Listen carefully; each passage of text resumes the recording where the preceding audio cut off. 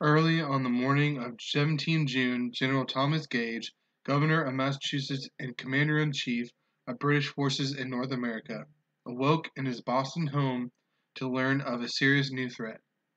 On the Charlestown Peninsula, which was connected to the mainland by a narrow neck of land, rebel soldiers were building military fortifications on a rise known today as Breed's Hill. If left alone, they would surely fortify neighboring Bunker Hill as well. Gage met with his officers and planned an immediate attack. Numerous commentators have criticized General William Howe, the British field commander, for making an assault on Breed's Hill instead of just occupying the neck of the peninsula and waiting for the Americans to surrender. Boatner contends this assessment. The tides did not favor a landing at the neck, he says, and time was of the essence. If Howe had delayed any longer, the Americans would have finished reinforcing Bunker Hill, adjacent to the neck, and been in a much better position to resist. Covered by several warships, Howe's men landed on the beach below Breed's Hill around 1 p.m. While eating lunch, Howe sized up the American position and summoned reinforcements.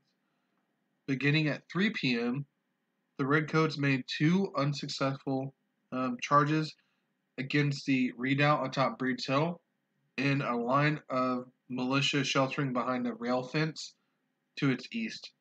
Each time they were repulsed with large number of casualties, and each time they regrouped to charge again over the bodies of their dead comrades. On the third try, reinforced with 400 new troops, the Redcoats withstood yet another withering musket volley. Then the Americans, most of them out of powder and lacking bayonets, finally abandoned their redoubt. A small group of Americans made a stand on Bunker Hill to cover the retreat. The British had won the battle, but at a cost far out of proportion to the small peninsula's worth. The Bunker Hill Monument Association, formed in 1823 by prominent citizens in the Boston area. They wanted to preserve part of the battlefield and build a great monument where the provincial militia had dug in on Breed's Hill. The Bunker Hill Monument Association purchased 15 acres of the battlefield in 1825. This land already had contained the first monument on Breed's Hill.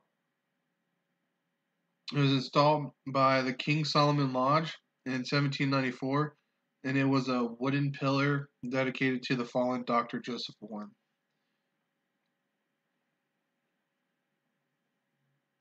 The building of the obelisk began in May of 1827, but the work stopped in December of 1828 after a 19-month effort because the Bunker Hill Monument Association ran out of money.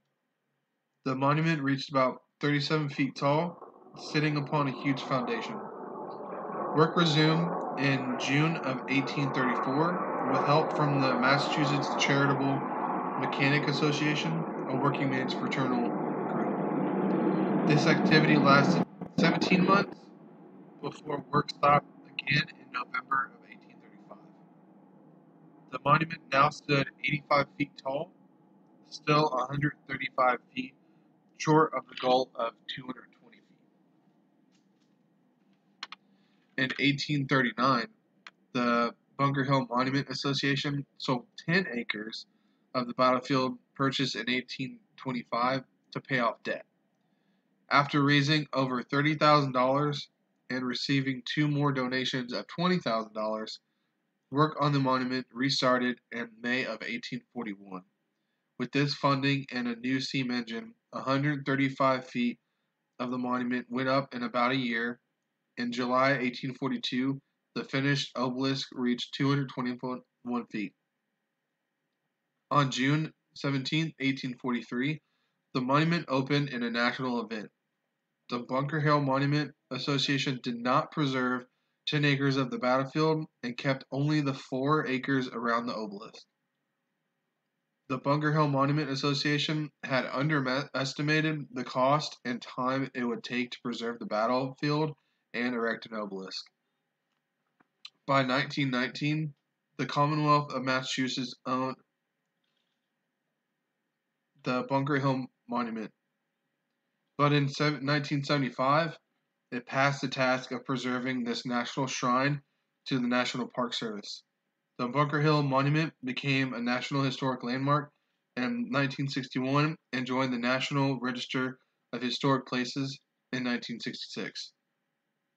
Boston National Historic Park of the National Parks of Boston now stewards the Bunker Hill Monument. The Bunker Hill Monument preserves the memory of the Battle of Bunker Hill for Americans. It honors the solidarity and sacrifice of the provincial militia because the militia changed not only their own lives, but the lives of future Americans that day. Thank you.